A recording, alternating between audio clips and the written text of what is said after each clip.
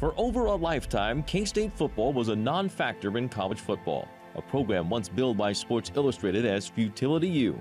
But with the arrival of an unknown assistant from Iowa, the once laughed-at program would become no longer a laughing matter.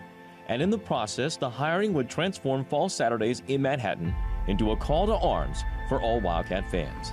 It's a tremendous challenge here, and I think this has the opportunity for the greatest turnaround in college football exists here today, and it's not one to be taken lightly. To K-State and the entire state of Kansas, Bill Snyder is more than just a football coach. He is the savior, the one who led the program to heights never before thought possible. He did it by instilling a specific list of goals, character traits for life on and off the football field. Things like discipline, accountability, and responsibility. Do these things, Snyder promised, and success will follow. And he was right. Snyder's connection with people remains as strong as ever among current and former players, not to mention fans and those in the profession who have come to know him as K-Staters know him. The rock-steady force behind the K-State football program's success story. The man who guided the Wildcats from dormancy to dominance and transformed a program into one synonymous with success.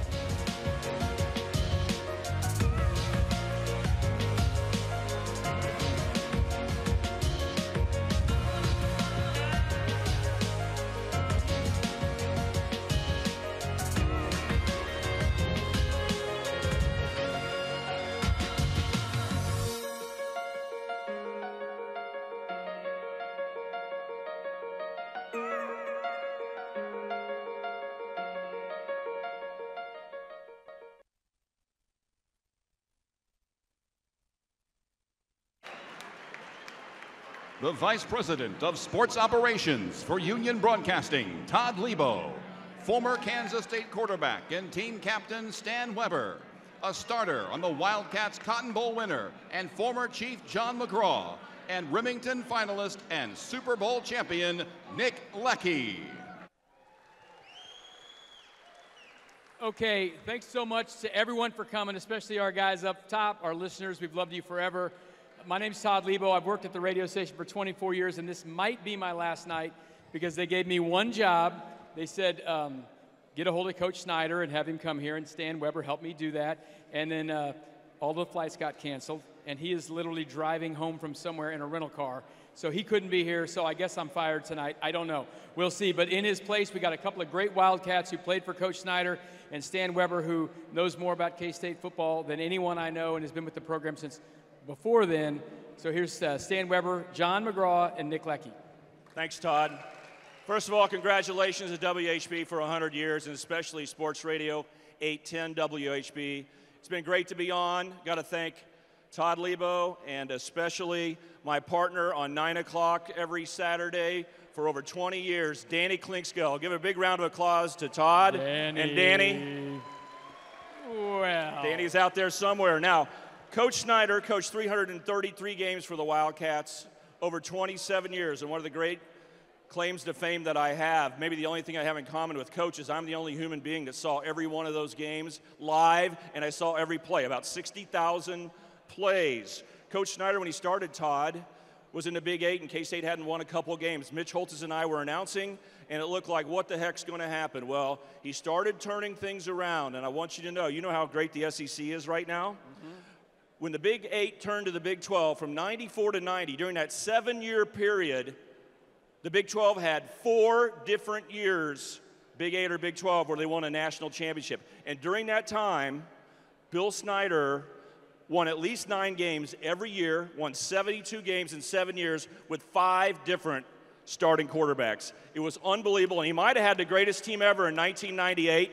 John, you were on that team. You were in that era where you guys were turning it on, played in the Big 12 championship. What was it like being around Coach Snyder, and how good was that 1998 team? Yeah, Stan, thank you. Great question. First, how many Wildcats do we have in here? That sounds better.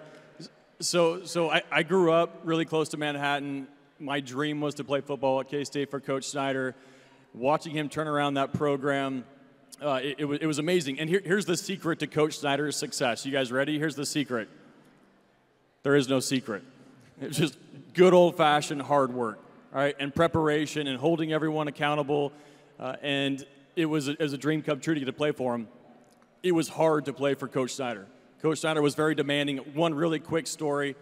I'm a walk-on, and I'm trying to earn a scholarship. We're in training camp, and we're in a conditioning drill.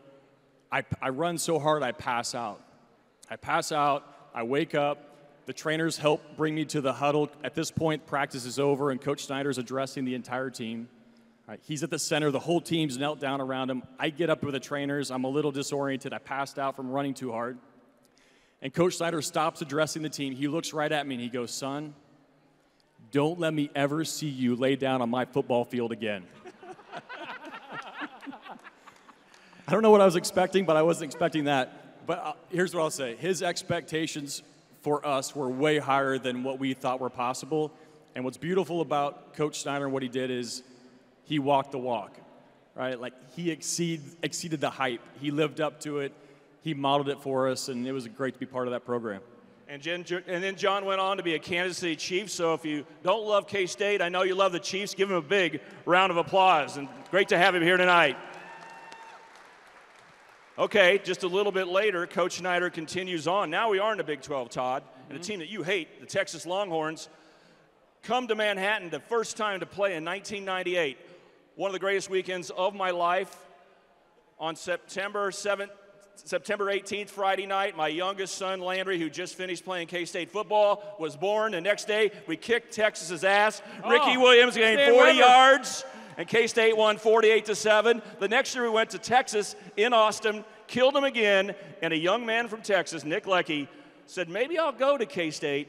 You did that, and you had a pretty good career. You might remember a certain game. I don't know if one of your favorites might be 2003 with Todd Leabo's Sooners, but what was it like to get over the hump and win that Big 12 championship? Yeah, no, I think it was cool for me to see the bricks being laid in a program like K-State. As I was getting recruited by Texas and by K-State, and when I saw the 99 team at K-State absolutely throttle Texas and Austin, and I was there like getting recruited, they were like, oh, I don't know what just happened. And I was like, okay, I'm going here, just because I knew something special was going down in Manhattan. And you know, us kids from Texas, we don't make it out of the Colt compound. You know, so that to me was like, okay, these guys are correct, horns down. These guys are kicking ass up in Manhattan. I want to be a part of that. And I think the coolest thing about Snyder is that he extracts the most out of you. Whether you're a 1-star or a 5-star, your talent is going to get maximized at K-State. And like what John said, you saw the old man's silver Cadillac, 6 a.m., 11 p.m. So he walked the walk, and you appreciated that. And in this era of coaches who are like trying to get to some other place, like the dude leaving Notre Dame and faking the LSU accent, or Brian Kelly, right? Like, that's not Snyder, right? He's here to stay. You mean LSU that K-State beat 42-20? Yeah, exactly. But no, I love Snyder, and he maximized the most out of me, and so that Oklahoma game was fantastic too. So, in the sense of a cat time, they call it. Yeah. You better be early. And we've been a little late here today because the people talked a little long. The meeting's supposed to be over before it starts. That's how we do. Big round of applause here for John McGraw, Nick Leckie, and Stan Weber from all of our K-Staters. And enjoy it. Thanks for 100 years of WHB.